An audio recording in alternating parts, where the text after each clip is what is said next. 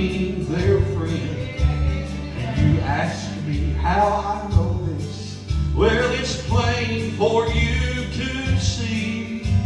The Bible is a living word, and the author lives in me. And he owns both sides of the river, the earth and beyond the blue, and everything between them. Lord, you own all that's true.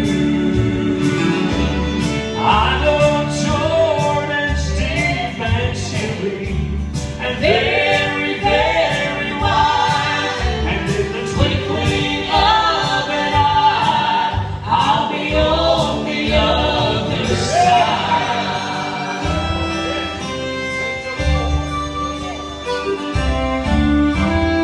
It's that we must face something.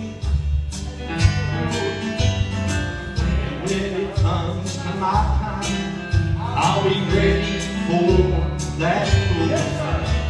I'll cross that chilly Jordan when I hear the roar